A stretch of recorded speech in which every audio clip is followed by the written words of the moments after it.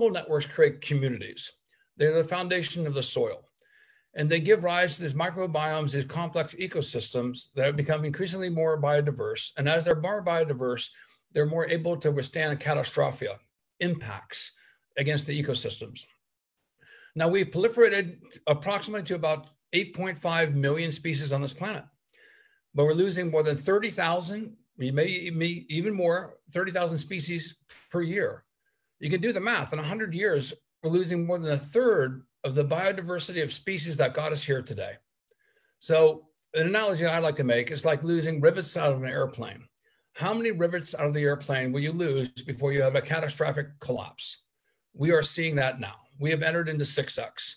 And it's the collision now of human impacts, deforestation, industrialization, factory farming, pollution, all these anthropogenic chemicals that we're releasing, heretofore untested within nature, that are stressing the immune system of nature. And these mycelial networks are the foundation of the food web. They're the immune system of our ecosystem. And so what we're seeing now is that these collision of human activities coming up against shrinking natural ecosystems, the immune systems of those resident ecosystems are becoming stressed.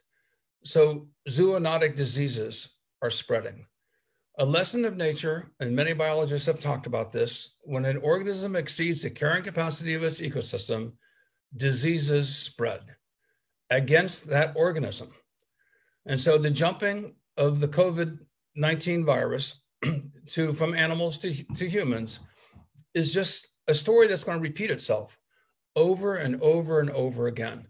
This is the beginning of a series of viral storms, viral pandemics. I've been talking about this for decades. Many other scientists have. Many of us have wondered, why hasn't this happened sooner?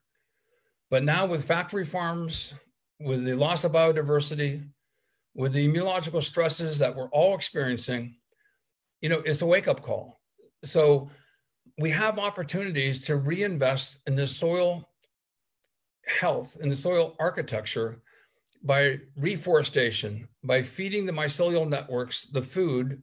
Basically, many of these mycelial species depend upon decomposition of wood. When you go into monoculture and you destroy plant biodiversity, then there's not as many resources for these fungal networks to proliferate to give rise to further biodiversity. So we're basically, the war against nature is the war against our own biology. We are destroying ourselves in a slow suicidal act. And if we don't get our act together, we're not only the cause of this extinction event, we're going to be its victim.